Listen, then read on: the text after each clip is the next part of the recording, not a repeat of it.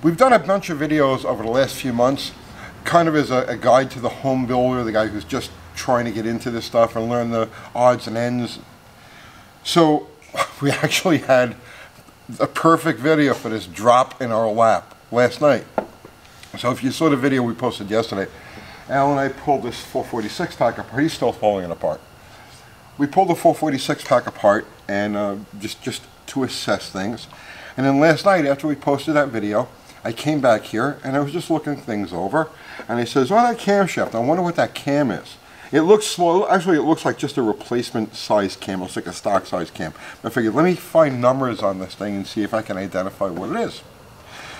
So I pick it up and I'm looking at the end for a number, and I caught something out of the corner of my eye, right? And I'm like, no, that's not even possible. That's not possible at all.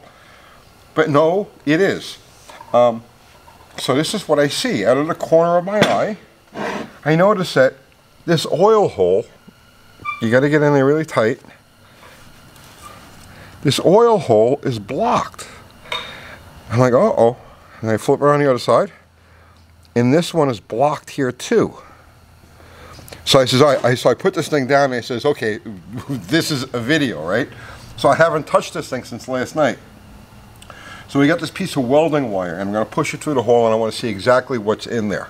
So I don't even know yet. We're about to find out. So let's push it in this way. All right, hang on. It's not wanting to go through. Here we go. This is all metal. This is all metal. Can you guys see that?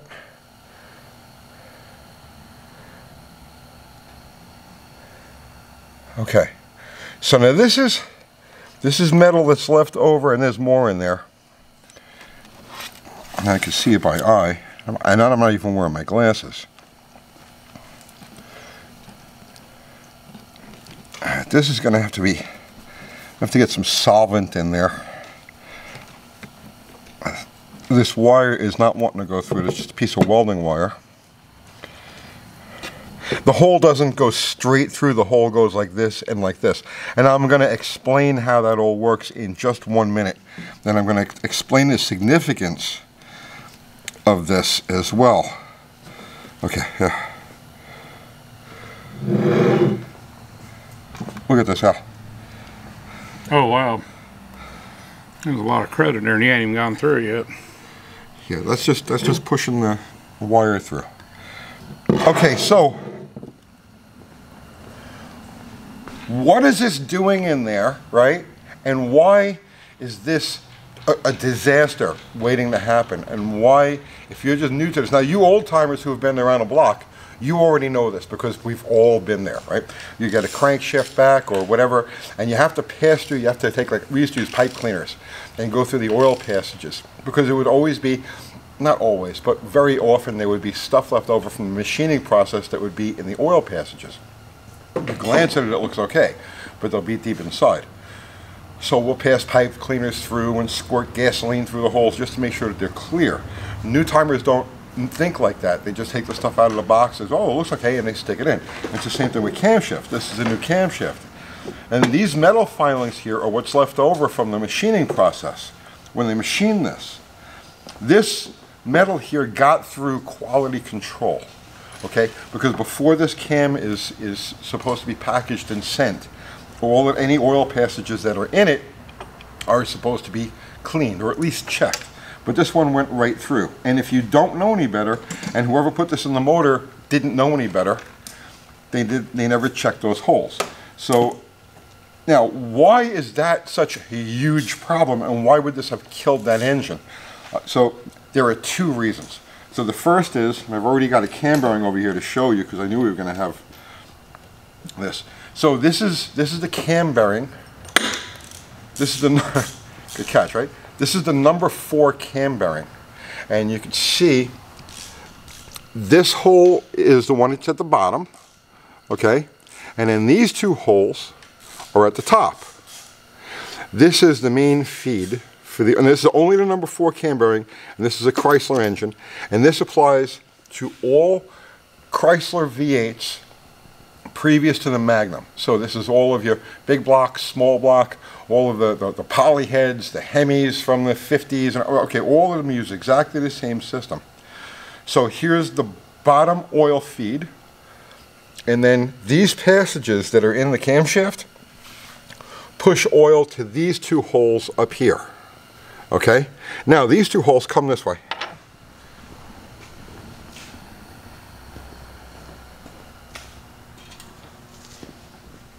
Those 2 holes correspond with these passages in the block.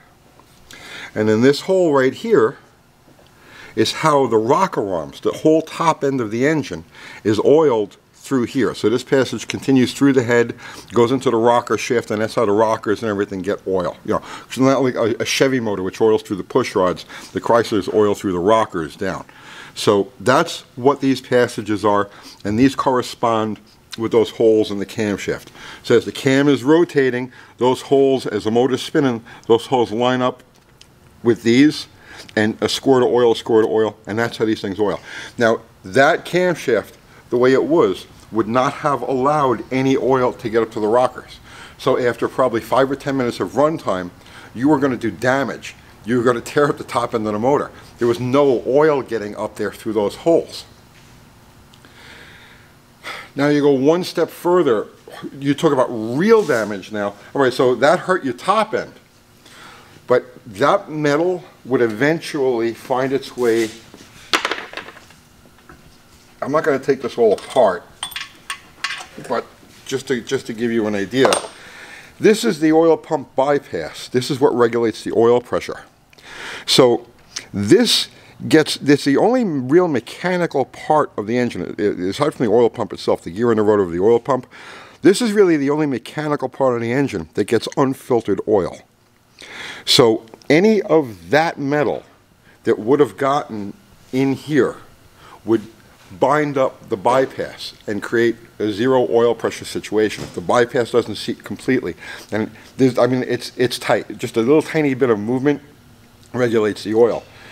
If any of that metal got in this section here, which remember, this is before the filter, this is all unfiltered oil, this would kill the motor.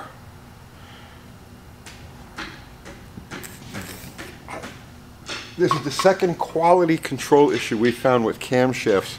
The first one was with the Hemi, where we had oversized journals, and the manufacturer took care of that for us. This is the second. And I honestly, I don't know what manufacturer this cam is. I stopped, I was looking, the number is here on the end. I stopped trying to find what it was once I realized what was going on here. So I still don't know what cam this is. Look, there's still stuff in there. There's still stuff in there. So this is the second manufacturer defect that we found on cams in the last, I guess, 6 months. Brand new stick, never run, filled with metal. And I have no idea what the rest of it is. I don't know if it's ground correctly. I don't know if the journals are the right size. I have no idea. Yeah, this is where you come to full stop. You know, right there, done, stop, go no further, do not pass go, do not collect $200. That would have killed, that would have at least wiped out the top end of the motor, or in worst case scenario, it would wipe out the entire motor. So there's the lesson for the home builder, for the new guy who's just getting started, right?